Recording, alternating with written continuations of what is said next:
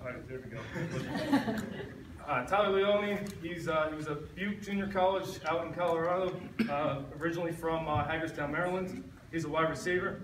This is Pat Davis, he's from Lacey Township, New Jersey. He's a kicker. This is Alec Mann, he's an offensive lineman. He's from Freehold Borough, New Jersey. And this is Brendan Carlson, he's a linebacker from Oakdale, Maryland. Thanks, guys.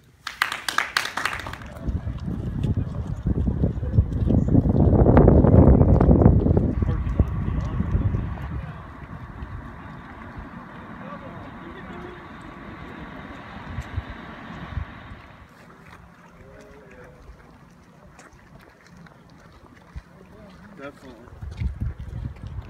They had every other foot.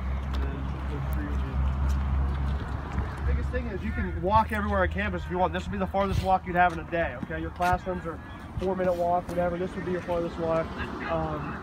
First thing I want to point out down here is going to come to games.